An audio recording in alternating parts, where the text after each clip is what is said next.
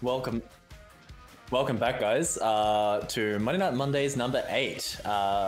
Round 3, we have Nerf Juno, which is Monk Gyatso, Torrchi, and Kruha, versus Officer Earl, which will be Disabled Man, Ethan, and Ukuzu.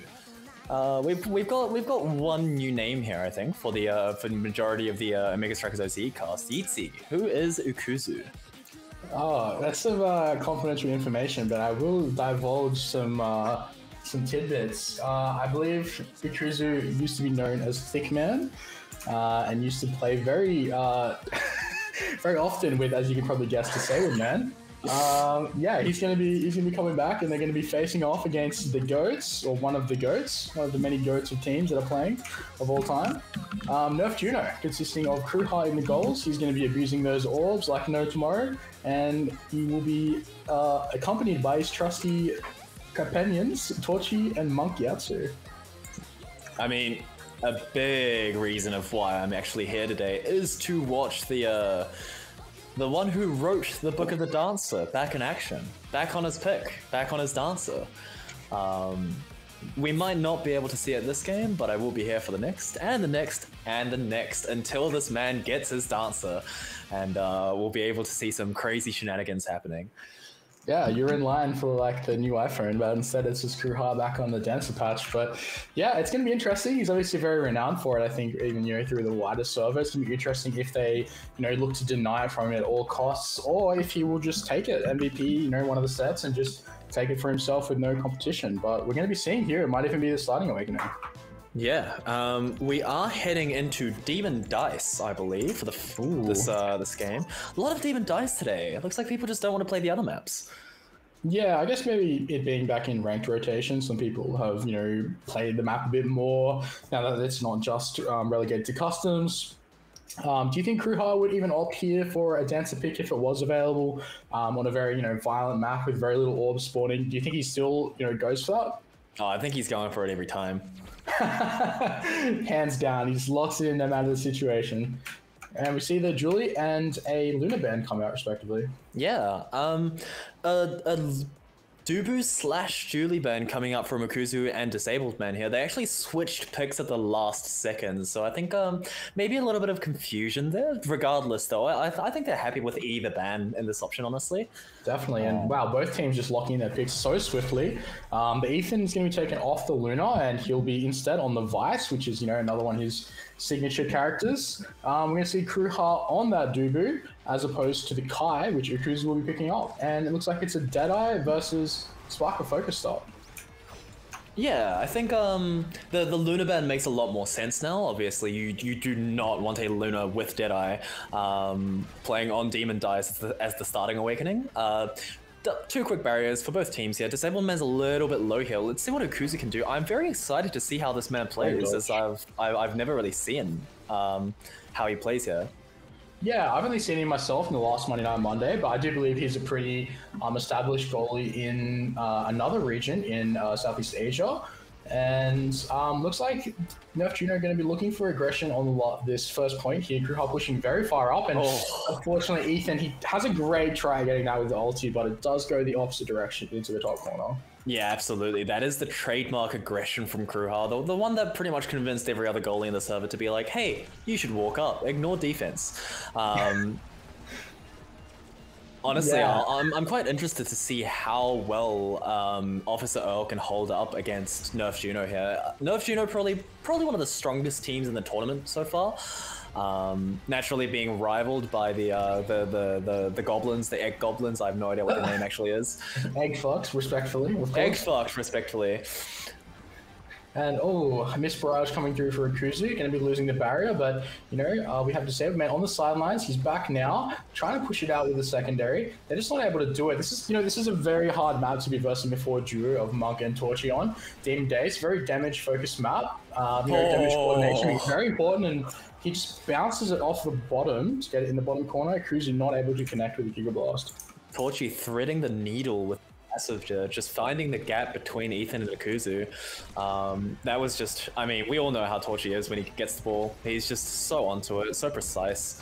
A nice little ulti by Kruha actually locks out Disabled Man, and you can't elusive through that wall anymore, unless it was fixed in the last patch, which I doubt it has. Unfortunately, Monk just outspeeding Ukuzu there, being able to strike for him as he redirects on the other side. Disabled Man continuing pressure and doing the exact same thing on the other side. Great ult by Ethan. Yeah, absolutely. Both forwards low here. Torrchi using the special to try and get a strike wall through Ukuzu. Ukuzu responding with the primary. Monk's a little bit low here. Has to be very careful about avoiding damage. Thankfully, that man has reflexes of a cat and just dodges everything. And Torrchi, Monk playing together. Gets the barrier. We'll see what they can do here. Kruha walking up. Torrchi with there. Kruha going all the way into the enemy base. Does not get punished. Does not get punished. And Disabled chasing very far here for the KO. Monk trusting the threshold, not even using one of his evades. Ethan's going to have flip. Looks like there's going to be 3 flips coming out very shortly from the side of Ethan, Saberman, and Ukuzu. Yeah, nice defending by Ukuzu.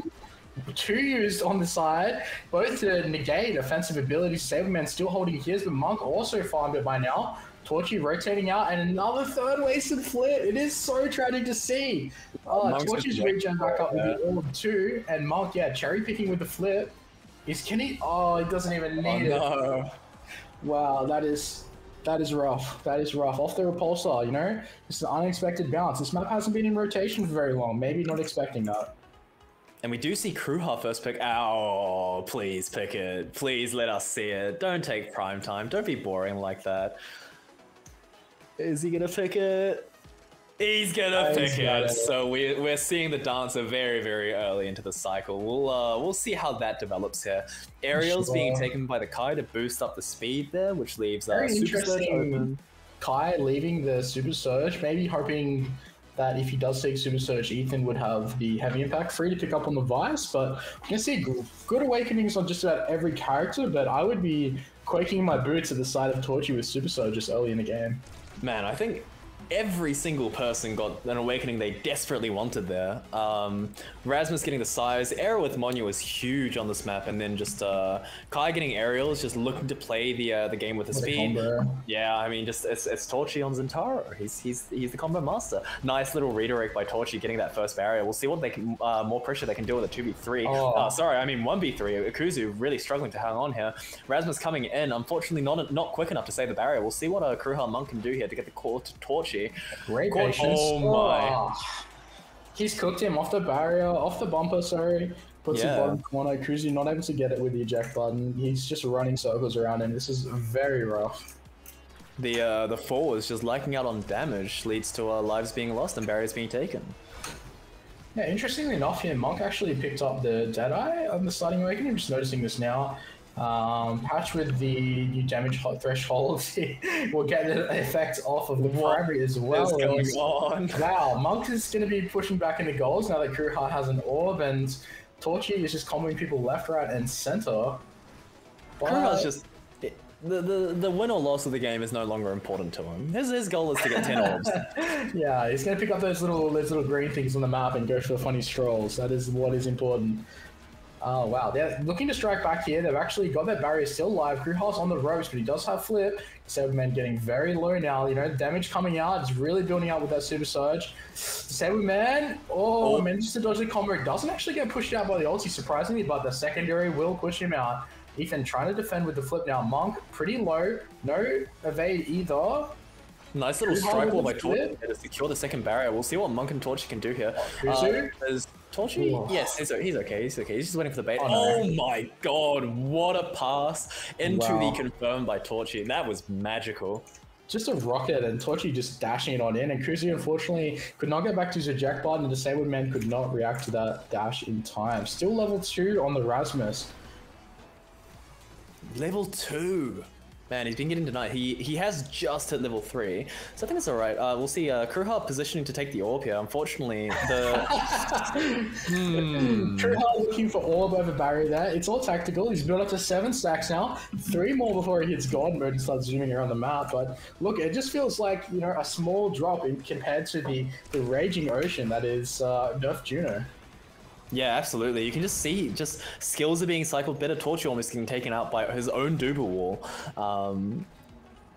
Torrchi's actually taking a fair bit of damage here, and does great disappear with the Deadeye Rasmus just ulti just snaking it in, and of course the ulti is a little bit more consistent now with the Deadeye buffs. We'll see Ukuzu unfortunately unable to push out against this arrow. When Torrchi just comes back for free, they manage to take a barrier here, and Kruha just clears it out the other side, grabs an orb, which is, you know, the most important thing in the game. And we'll is Ethan gonna die here? Oh, he just gets rolled. Kruha pushing forward, but Torrchi will do what he cannot, and he will put Ethan out on the sidelines for another 10 seconds. Absolutely, and I think a little bit of a roll of that orb. Here he comes! Yep. Monk's playing back for him while he's got that orb. He wants to go for a walk, and he's got flipped to take the barrier. He doesn't even need it. He's going to rotate back now that the speed boost is out. Looking for an angle to get this out for Ukuzu. Kruha back in time. Uses the flip, though. That's a good flip burn. Torrchi couldn't get the secondary. Great try, though. Going for the bottom corner. Disabled man trying to weave it out. Great passes to get it out. Kruha with no evade. If they can get a pendulum swing on him, not able to connect. Ukuzu on goal line now with flip. He doesn't go back to the eject button. So close. A great try, but yeah, you know, at least they got a point in that one. Second set going to be going to the side of Nerf Juno. Every single one of Torrchi's dashes or ultis have just been so on point this game. I wonder what awakening he's going to go for. Probably just surely the PF, right? Yeah, I think so. I think so.